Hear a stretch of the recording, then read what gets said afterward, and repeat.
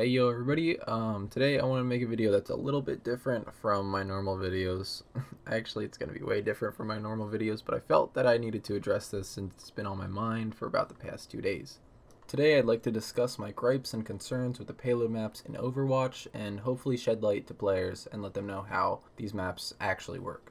Alright, so quick rundown of how payload maps work. You have one team attacking, one team defending. First round attackers attack first, second round attackers attack second, and defense is vice versa.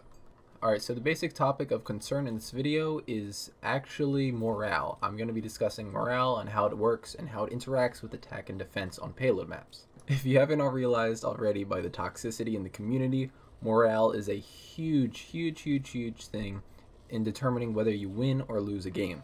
And for those of you who don't know, morale is generally the mental state of your team and how determined they are to win.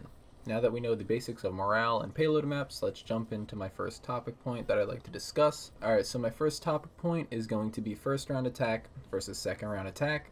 It's pretty much my only topic point, but you know, it branches out into a few smaller little things that you can discuss. So basically this is going to be a video about first round attack versus second round attack, not attack versus defense, just to make that clear. So, what are the advantages of first round attack? In general, first round attackers will not lose morale until the round is actually over. And for each point that the attackers gain, their morale will increase exponentially. As for the first round defenders, they can only lose morale. Their morale will decay for each point that the attackers gain. I think that we can all agree that usually the first round attackers will gain the first point no matter what happens, just in general for the sake of simplicity.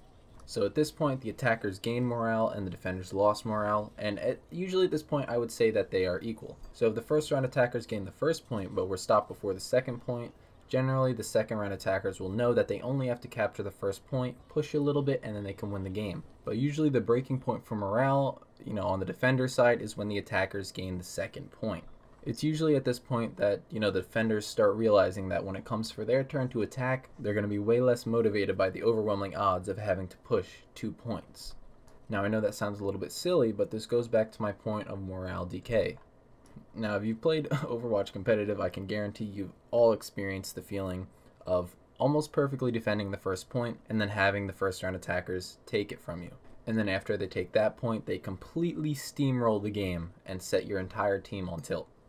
And because they can't lose morale until the game's actually over, they can harvest the momentum that they gained from the first point and apply it to their gameplay. And usually after this happens, the second round attackers generally will not have any morale at all or any enthusiasm to capturing all 3 points after getting completely steamrolled. Even though setting gameplay skill aside, both teams on attack have equal opportunity to gain the points. Alright, so a quick TLDR. First round attackers generally have the advantage in gaining morale, and second round attackers will have usually lost quite a bit of morale before they even start playing their turn on attack. This obviously eventually leads to a little bit of unbalanced gameplay between the two teams, which generally are evenly matched. So this is really just my concern with payload maps in general, but I hope this video enlightened you a little bit and helped you to gain a little bit of knowledge on payload maps, and good luck in your future games.